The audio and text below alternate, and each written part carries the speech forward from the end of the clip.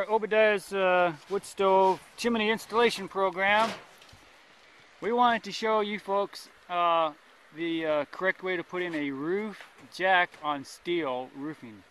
As you can see, we have steel roofing right here. It's loose right now. And then here's the roof jack with the chimney.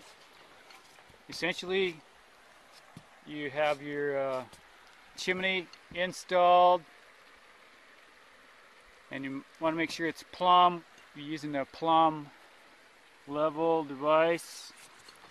Here we have we make sure it's level. Or do you want to come over here and push this over? Yeah, I was trying to hold this sheet on. It'll stay. Okay, now we make sure the chimney is plumb on both axes. This way and this way. You can't see it,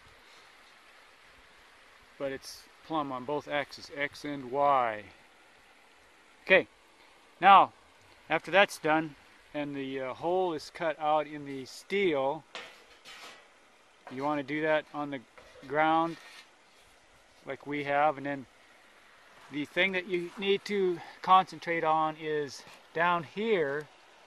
You can see there's a slit in the steel roofing, and that is for the flashing on the roof jack to slide out and over the steel.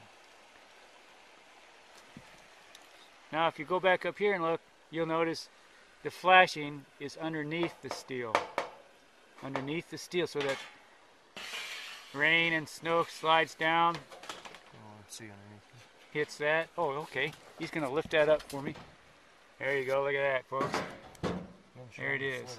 It's right down on the roof. You see roof built, and it's going down, down, down. Now you can see where the other piece of steel is. That is flowing up over the top of it. There you go. Pretty easy, huh?